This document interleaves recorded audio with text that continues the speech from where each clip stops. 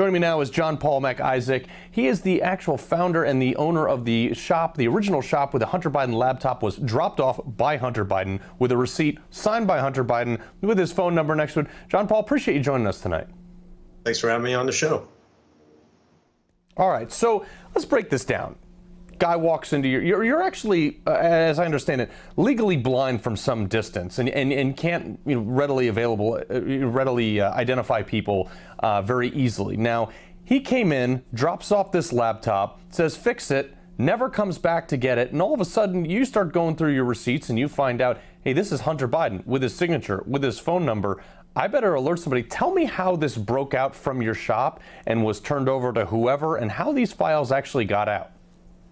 Well, so when it became my property about mid-July of 2019, because he abandoned the laptop in my possession, he came back in twice, or he came back in after the first time to drop off a hard drive. So he was answering his phone. He was getting his messages. He just stopped coming in, and he never paid for it. And after 90 days that I explained to him on the paperwork that he signed, it became my property. And I had seen some things on that laptop which made me very concerned for my safety, but also for national security. So I felt like it was time for the FBI to take this, and unfortunately they didn't. And then I tried several members of Congress to get their attention and alert them, and it fell on deaf ears.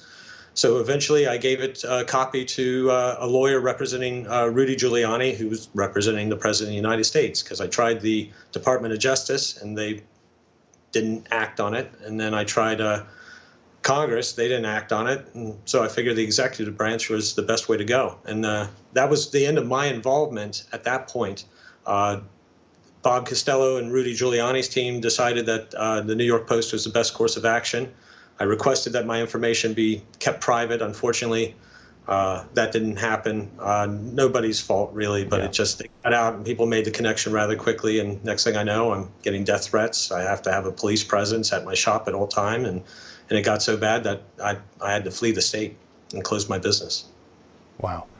I mean, that's remarkable to me that this is what you had to go through. And what's more remarkable is that, like, hey guys, hello, I have a high crime to send to you that could potentially compromise which now is the next president of the United States, and nobody took your call, nobody listened to you. So, as you're seeing this stuff roll out now, is there more stuff on here that we haven't seen yet as a public, to your knowledge?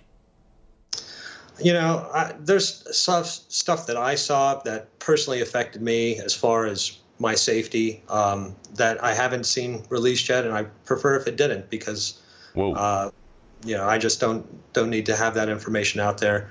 The media has been pretty good about covering a lot of this stuff, or at least some members of the media. It's only been recently that New York Post or Washington Post and the New York Times have acknowledged. Even CNN had a little blurb about how the laptop was real. I don't think it's enough. I think that they're not covering the content that's coming off the laptop. They're acknowledging it's real. It almost feels like they're covering their bum.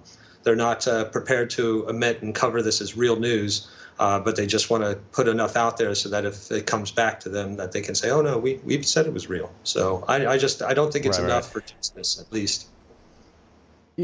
Yeah, that's the unfortunate part is that, like, look, I don't want this to come out because I want it to make Hunter Biden look bad. I want it to come out because I want to know what we're dealing with and how compromised, if at all, which I believe Joe Biden actually might be with 10% for the big guy.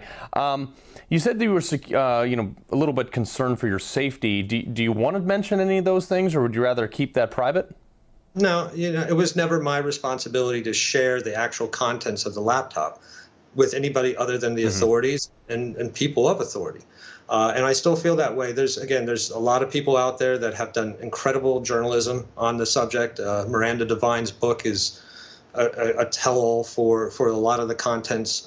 We've seen also a lot of contents out that haven't been from the laptop that have been reported to be from the laptop. And we have to be careful about what's real and what's fake, because the last thing I want is laptop to be discredited and never used as evidence, because then everything I fought for and lost would be wasted. Right.